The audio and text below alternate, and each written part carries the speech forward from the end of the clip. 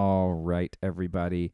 We are going to talk about another aspect of our neo-triadic transformations here, and it's sort of a thing that I think at first is going to seem like it's adding complication to this because it's not actually teaching us a new idea. Instead, this is a tool that we can use to help us make something that we're already doing even more sort of clear to us. And so the first thing to get out of the way, we're not learning any new transformations right now, right? We already know about our P transformations, right? Minor to major or major to minor. We know about L. We know about the relative. And we know, of course, about slide, right? One of those great transformations. So we know about all of those. We're not adding anything new. Instead, we're going to learn about a sort of a tool that we can use to see these more clearly. And let me sort of show why we might want to be able to see these a little more clearly. And it has to do with our assignment that we're going to do. So we're going to work on this assignment. It's a worksheet that says building triadic transformations. And essentially, I'm giving you, like you can see down here, I'm giving you some chords. Like this is a 4-chord thing. But I'm leaving one blank. And you're going to need to add one triad to complete the progression. So let's look at the example that I've built up here. I started us out on E minor, and I used an L transformation to get us to C major, right? The leading tone transformation. B is the leading tone of C, right? There's our transformation. We've got this empty measure here, and then I'm saying we need to end on an E flat triad. So we need to find a triad that can use a PLR or S transformation to get between C and E flat. So really it needs 2 transformations. It needs one to go here from C to the mystery chord, and then a second one from the mystery chord to E flat. So 1 chord, but it's going to have 2 transformations. Now, there's a couple ways to do this.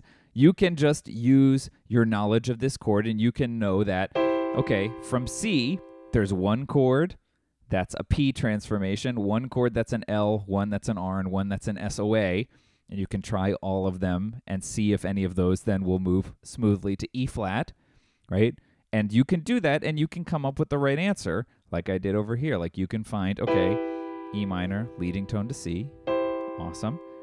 And then we could do, a parallel from C to C minor.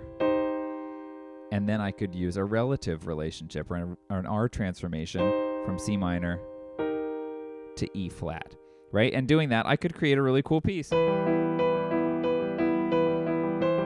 C, here comes C minor, and here comes my R to E flat.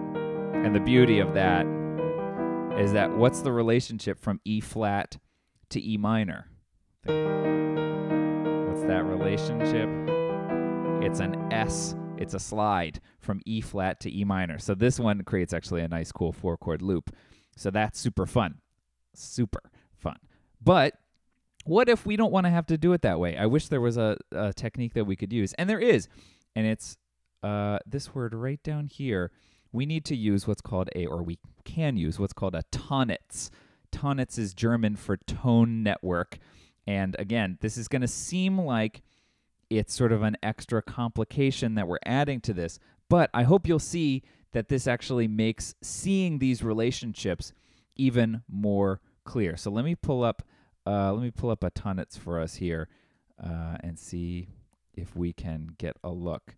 So hopefully we're seeing the Tonnetz right now, and so this should look like it's kind of a whole crazy thing, but really this is a super helpful way for us to compare these elements. So let's try to figure out what we've got going on here, because there's actually a ton of information on the screen here.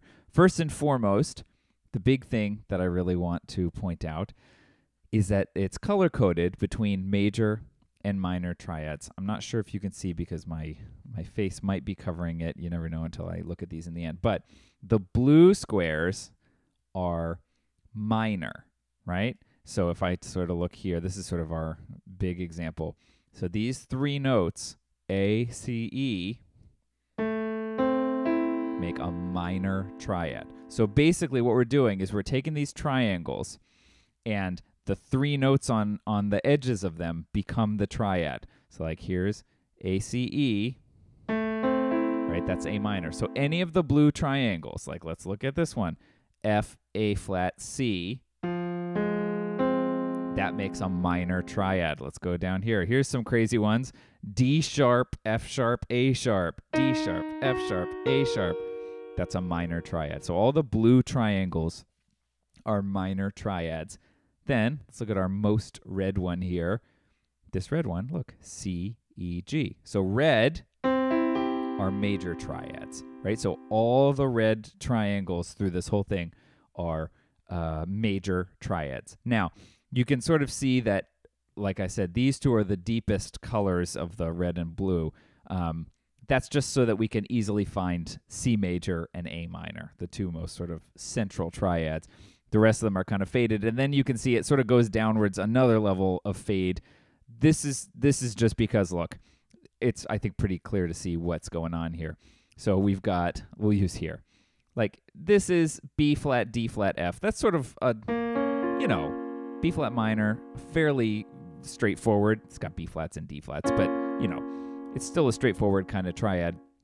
As soon as we shift out into the less colorful region here, we've got B double flat, D flat, F flat, right? So we go into the funky note area. So we can sort of see over here, like, look, let's look at this one. This is C sharp, E, G sharp. Since it's blue, we know it's minor, and C sharp minor. At the second we go out here, we've got C sharp, E sharp, G, and B sharp is over here, right? All the crazy notes are out there in the less colorful thing. So that's sort of the first step to navigating it. All the triangles are triads, and we can see the three notes. Like, so let's look here. We've got E flat, G, B flat. And since it's red, we know it's major, right? If we had done C, E flat, G, that's blue, that's minor.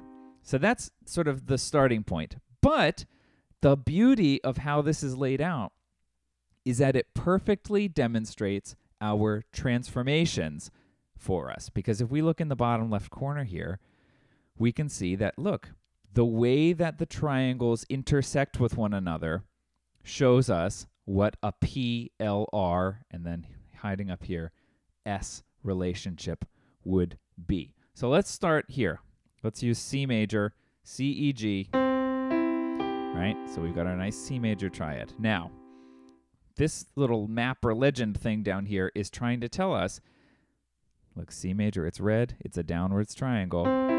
If we just flip up to the top, that will be a P relationship. That'll be a parallel transformation. So here's C major again, C, E, G. If I just flip up, what do you know? C, E flat, G. That's my parallel relationship. Cool, let's do C major again. Here's C, E, G, cool. What about, let's do an L relationship. So if I went down to the right, use this part of the triangle as my axis, that's going to be a leading tone relationship. So first, before we even look, what's a leading tone? What chord shares a leading tone relationship or transformation with C major? Try to think about that.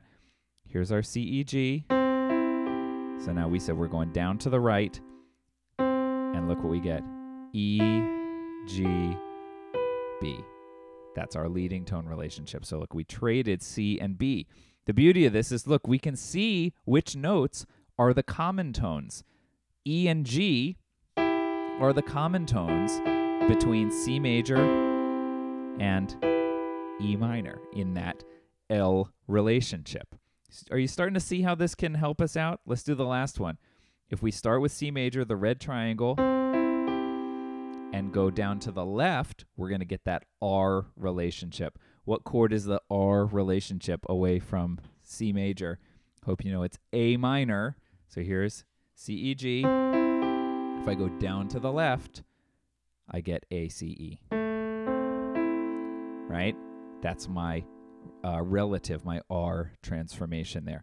So this is really useful for seeing all these relationships, because not only does it, sort of put the close chords together, but we can also see what the common tones are.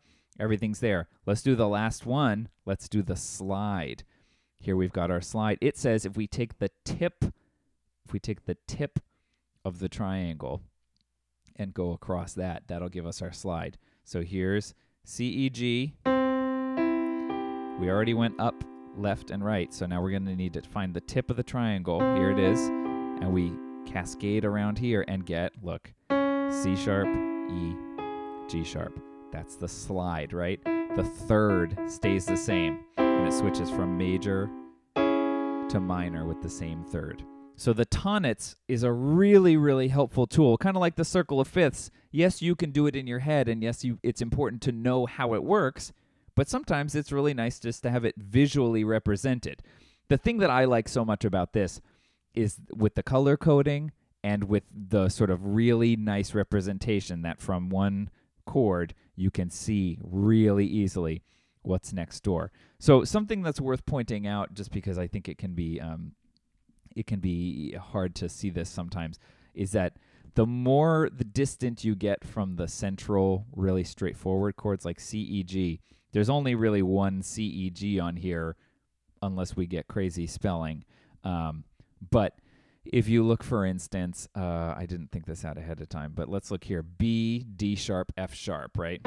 B, D sharp, F sharp. We can see here that if we try to do the slide on B, D sharp, F sharp at the tip here, right, we'd go across to, oh, goodness gracious. We've got B sharp, D sharp, and F double sharp. Well, that's just pure craziness. The beauty is that a lot of these triads are actually multiple spots on here. So here's B, D sharp, F sharp. Look up here. I've got C flat, B, E flat, D sharp, G flat, which is F sharp. And so look, let's do the slide from here. Oh, that's a lot more straightforward. C, E flat, G is a lot better than B sharp, D sharp, F double sharp. So this is where you have to be okay and open to those enharmonic respellings to see some of this. So let's go back and look at that example again and see if we can sort of find the answer a little bit more straightforward. So we said we've got C, and we need to get to E flat across this mystery gap here, C to E flat major. So let's go to the Tonnetz, and let's look for C major, and then let's look for E flat major and see what we get. Here's C major, C, E, G, right? Can we find where E flat major is? Sometimes you got to do a little searching, but it helps to know what the notes are in it. So there's a G in it. Look, and here it is, E flat, G, B flat. So here's C major, here's E flat major. We need to get between these two chords. And so look, we can see, oh, we just need to go right here to there. From C major to C minor, which since it goes on the long axis here it goes up at the long axis of the triangle, it's a parallel relationship, right? So you remember over here, parallel. C, E, G, C, E flat, G.